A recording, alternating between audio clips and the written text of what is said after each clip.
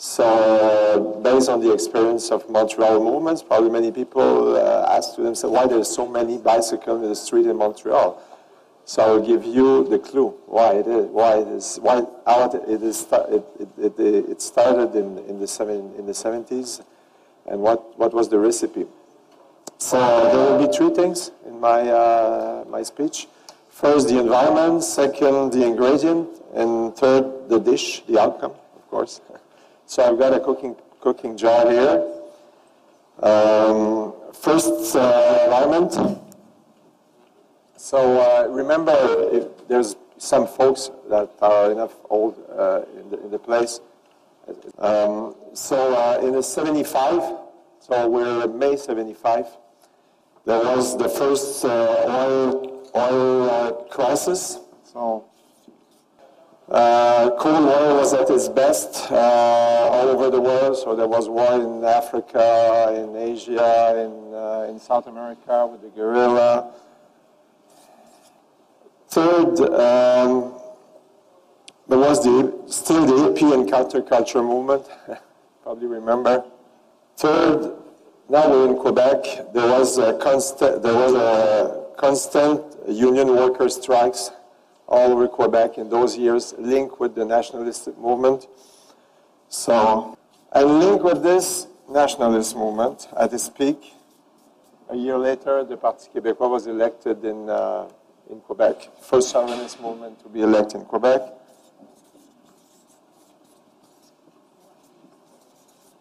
So that was the environment in May 75. So in May 75, there was a first meeting between two groups of people, very different people. First group, these people here, were a bunch of Jewish, English-speaking people, anarchists.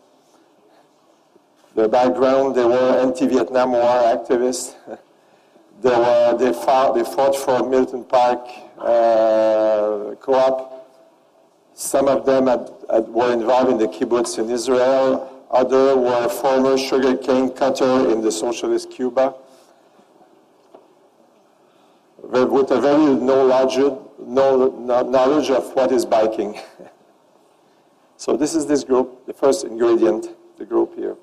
Second group, crazy bicycle fanatic French-Canadian with mostly a sports and touring background, fierce pro-nationalist, Quebecers involved in the sovereignist movement.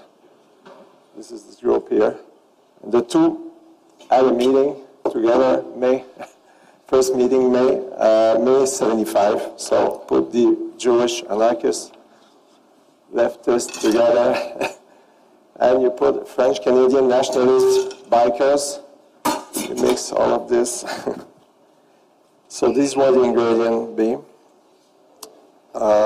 So most of the English-speaking guys didn't speak so much French, and the same applied for the French-Canadian. They weren't speaking so much English. So the first meeting were in English, and then it switched shortly after for French.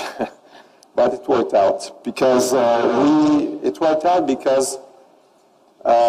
we had a common transcendental common ground that linked us together. That was to fight for a better city. This is really typical of Montreal. This experience, I believe. So in the months and years to come, so after this meeting and years until the end of the 70s, we built a very efficient bicycle movement in Montreal, probably the most efficient in America, putting in practice the very last ideas and strategies conceived by intellectual leaders like Ivan Illich and Saul Alinsky. If some remember. So I will give now an overview of what was the dish. I've got a lot of newspaper of the time. So if you will look at it then.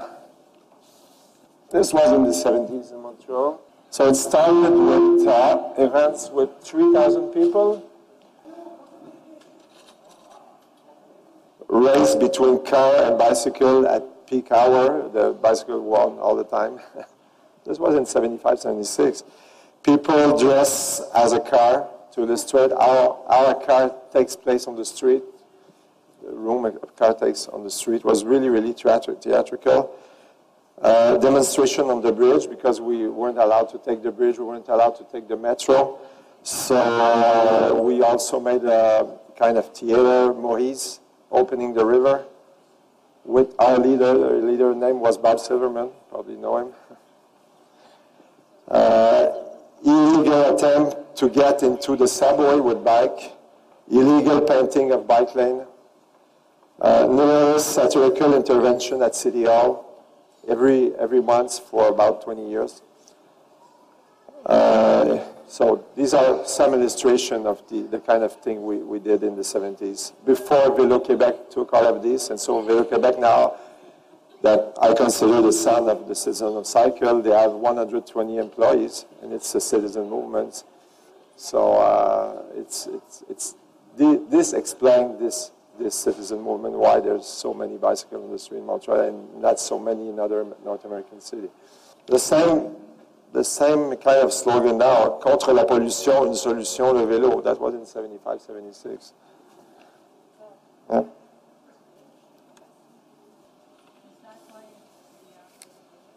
Le mot la bicyclette veut rendre Montréal plus viable. That was in 75. And this is Bob Silverman, he's still alive. I will invite him for next Thursday. He'll probably come.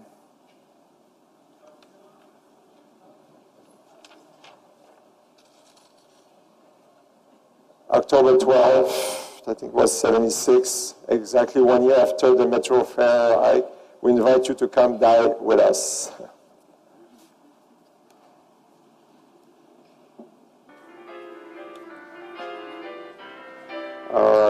Perds pas les pédales, bike for a better city. Un vélo vers, exactly this. This is our slogan. Un vélo vers une ville nouvelle, bike for a better city.